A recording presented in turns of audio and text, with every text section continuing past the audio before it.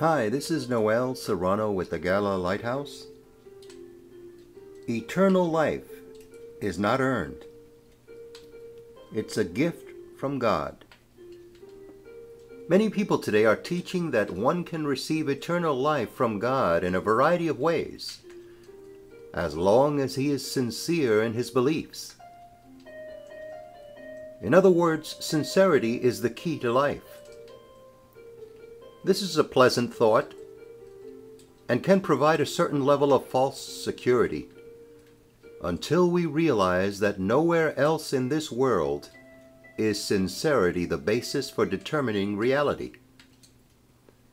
Have you ever made a wrong turn with all sincerity and still ended at the wrong destination? The problem with this philosophy is that it doesn't agree with the teachings of the Bible. Man has been rebelling against God since the time of creation. He has always attempted to solve his problems by his own abilities. Now, however, he faces the supreme question: how can he know for certain that he has eternal life?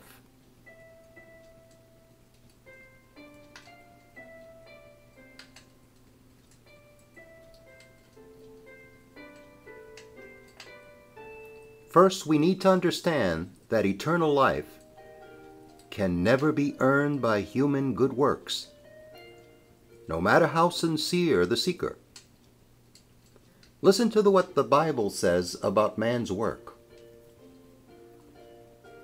All of our righteous acts are like filthy rags. Isaiah 64:6. There is none righteous, not even one. Romans 3:10. For it is by grace that you have been saved through faith, not by works, so that no one can boast. Ephesians 2:28. Christ saved us, not because of righteous things we had done, but because of his mercy. Titus 3:5. Second, it must be understood that eternal life is a gift from God. As in any gift, it is free to us, but very costly to God. Scripture again informs us of this fact. The free gift of God is eternal life in Christ Jesus our Lord. Romans 6:23. By grace you have been saved through faith, and that not of yourselves. It is the gift of God. Ephesians 2:8.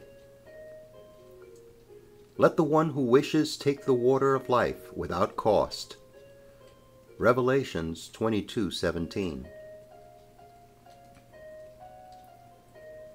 Next, we see that the person who desires to receive eternal life must find it in only one place. That is in the person of Jesus Christ.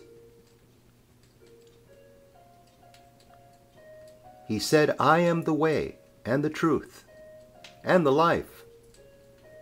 No one comes to the Father but through me. John 14:6. Speaking of Jesus, Peter said, there is salvation in no one else, for there is no other name under heaven that has been given among men by which we must be saved. Acts 4:10. John is emphatic when he writes, he who has the Son has life, but he who does not have the Son of God does not have life. 1 John 5:12.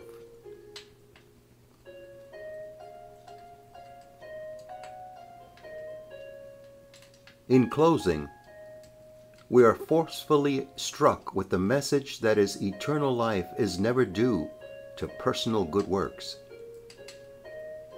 Eternal life can never be purchased in any way.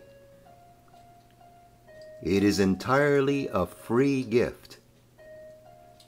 The cost of this gift is the death of the Savior, Jesus Christ.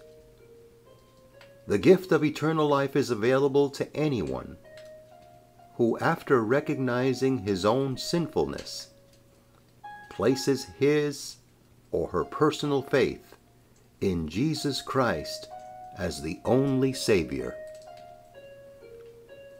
This is Noel Serrano with the Gala Lighthouse, wishing everyone a very Merry Christmas in the Lord and a very blessed New Year in the Lord. The following has been a presentation of the Gala Foundation.